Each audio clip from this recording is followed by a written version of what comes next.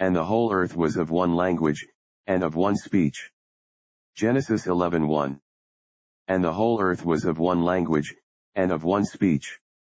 Or had been, before the flood, and from that time to this, and still was, until the confusion took place, the account of which, and the occasion of it, are given in this chapter. By the whole earth is meant the inhabitants of it. See Isaiah 37:18, 1 Kings 10:24, and so the Jerusalem Targum paraphrases the words. And all the generations of the earth were of one language, and of one speech, and of one counsel, for they spoke in the holy tongue, in which the world was created at the beginning.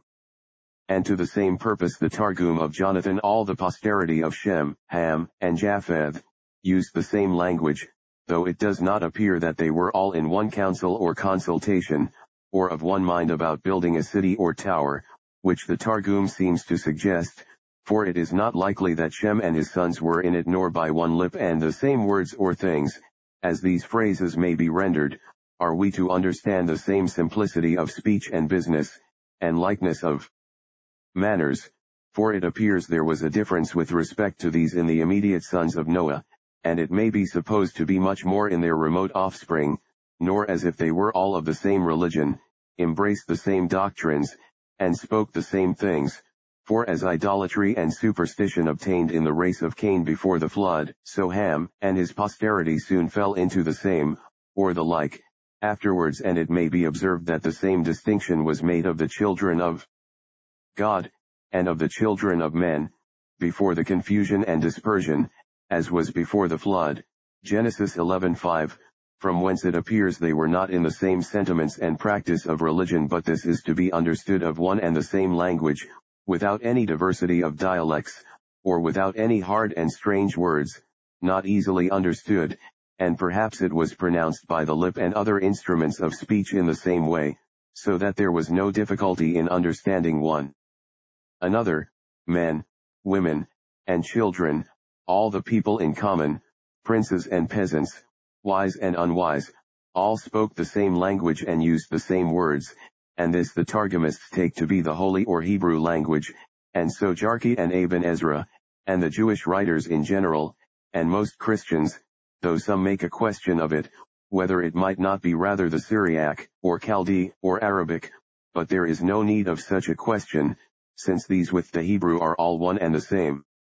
language, and no doubt it was the Eastern language, without giving it any other name, which now subsists in the above dialects, though not in any one alone, which was first spoken, though more purely and without the difference of dialects it now consists of, or without the various different inflections now made in it, for nothing is more reasonable to suppose, than that the language Adam spoke was used by Noah, since Adam lived within 100 years and a little more of the birth of Noah, and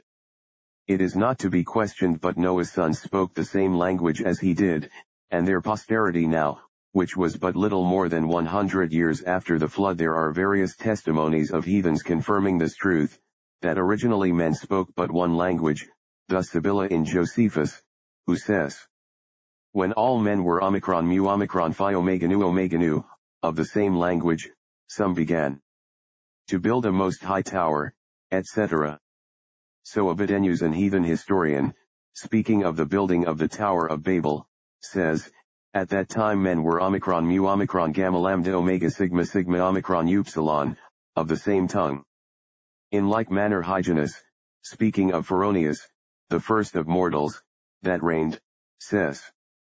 many ages before, men lived without towns and laws, una lingua loquens, speaking one language, under the empire of Jove.